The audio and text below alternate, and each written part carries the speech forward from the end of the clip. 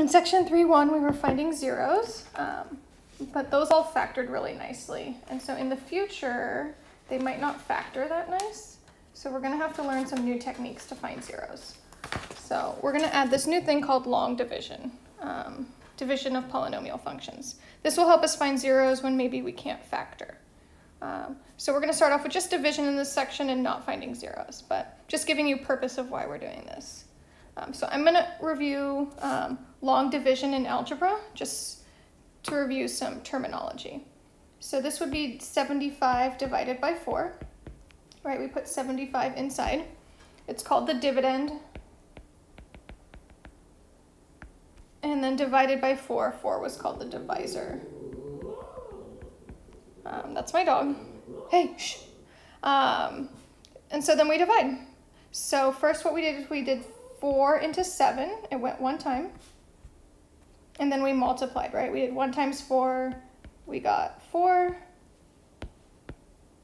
And then we subtracted. So this process will be important for polynomials as well. And we get 3, and then we carry down the 5. And then how many times does 4 go into 35? I think 8. And that's because 8 times 4 is 32. And then again, we subtract. And we get 3. And then 4 no longer goes into 3, right? Because 3 is smaller, so 3 was called our remainder.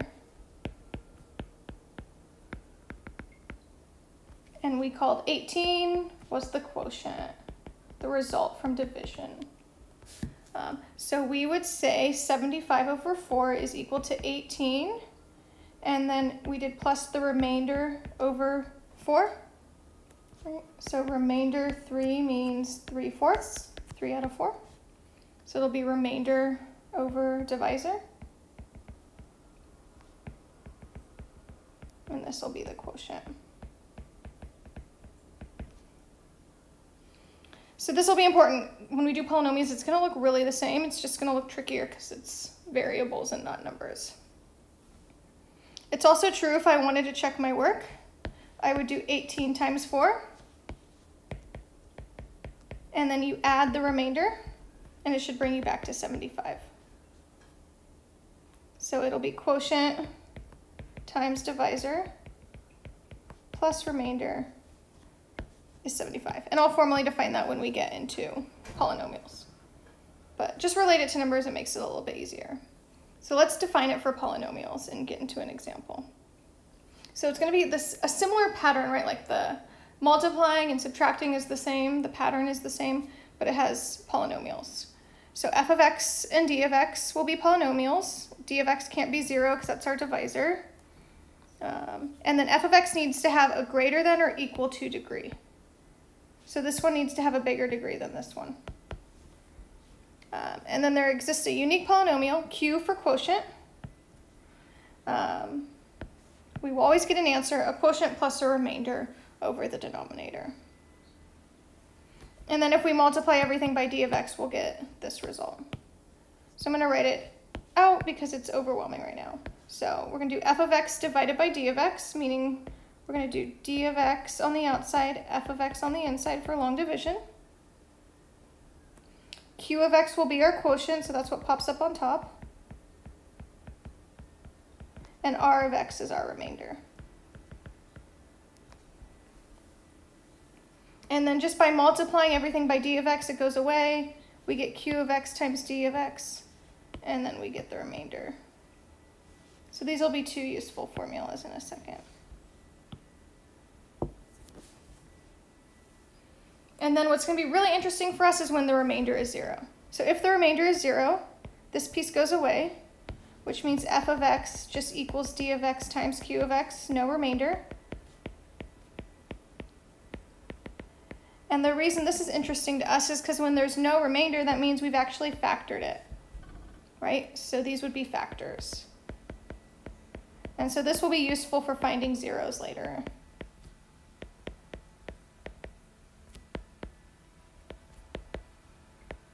So our goal is eventually going to be to find things without remainders, but for now we're going to have remainders while we practice the process. So it's really weird with formulas, so let's just do long division and kind of see if it comes back to you. So let's do the first example. We're going to do 14x cubed minus 12x squared plus 6x. That's my dividend. That goes on the inside. And we're going to divide it by x squared minus 1. So we're doing 14x cubed minus 12x squared plus 6 over x squared minus 1.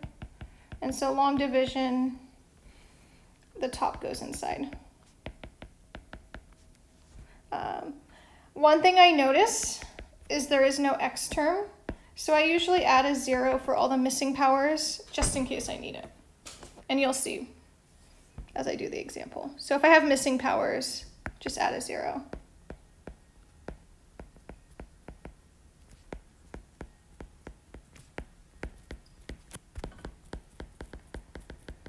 With a 0 coefficient. Right, 0 times x is still 0, so it doesn't change anything.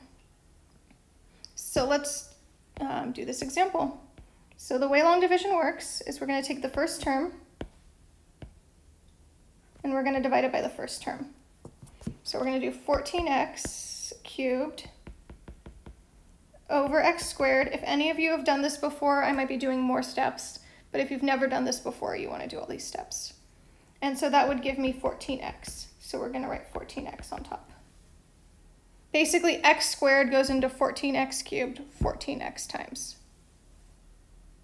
And then we're going to go ahead and multiply by everything. So the minus 1 we're ignoring for the division, but we'll use it for the multiplication. So 14x times x squared is 14x cubed. The first term should always match. We kind of did that on purpose. And then minus 14x, which I'm going to write over here to line up like terms.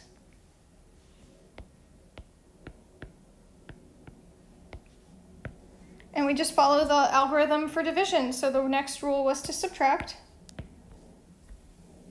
So when I subtract, those cancel out. And then 14x minus 14x becomes a positive. And we carry everything down. So negative 12x squared plus 14x plus 6. Cool. Let's go again. So now we'll do the first term divided by the first term.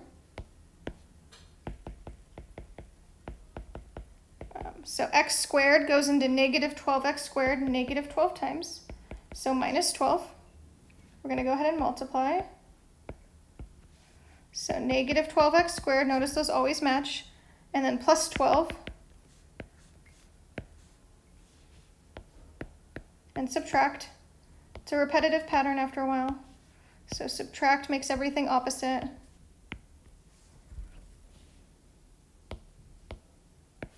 So first terms cancel out. We get 14x, and then we get 6 minus 12 when I distribute that. It was plus 12, now it's minus.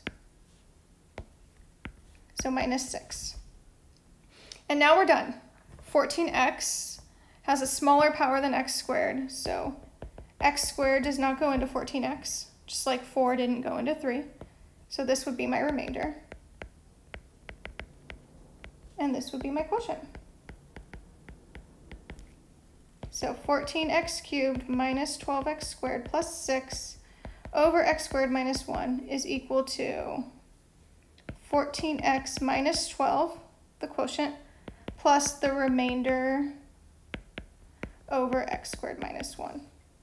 So this is not a factor since we had a remainder, but we're just practicing division right now. So let's try one more of these. If it's not familiar at all, like you've literally never seen this, I will add more videos.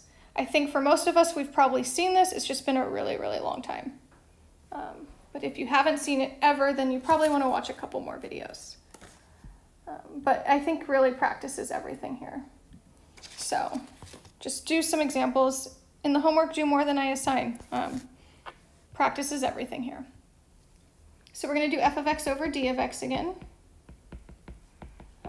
X to the 4th over 8 divided by x cubed plus 2x minus 1. You'll notice the top has a higher power than the bottom. It's the only reason this works. So the bottom goes outside. here's something I learned once. It's like we have a person on top of a horse. I cannot draw, but here's my horse. On the right, you're riding the horse. The person goes in the house, right? And then he leaves his horse outside.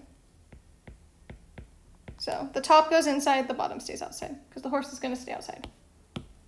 All right, hopefully that helped one person. All right, so x to the fourth, and you'll notice we're missing a bunch of terms. So no x cubed, no x squared, no x. We're just going to add it just in case we need them, plus 8. And we'll go ahead and divide one more time. So let's do x to the fourth over x cubed, right? First term divided by first term, which would just be an x, right? So x cubed times x would bring me back to x to the fourth. So we'll do x, and then we multiply by all 3 terms in this case. So we get x to the fourth. We get 2x squared, so I'm going to line that up with like terms, and then we get minus x. Cool. And then we're going to go ahead and subtract. So I'm going to change all the signs, negative, negative, positive. Changes the signs. Cancel out. We don't need x cubed because it's 0. We get minus 2x squared plus x plus 8. All right, and then it's crazy, but we're already done, right? Because x squared is a smaller power. Right, if I tried to do 2x cubed, 2x squared divided by x cubed, it doesn't work. So this is already the remainder. As soon as this is a smaller power, it's the remainder. That's the trick. So let's see, we have x to the fourth plus 8 over x cubed plus 2x minus 1 is equal to x, that's my quotient, plus the remainder. So this whole thing is my remainder, all over the outside, x cubed plus 2x minus 1. And that is long division. So try a couple more, because we're going to maybe add some new stuff in a second. But if you need more practice, try some from the book and come back. We will do long division as we do other examples, but we're going to add more to it in the next videos. Cool. Let me know if you have questions.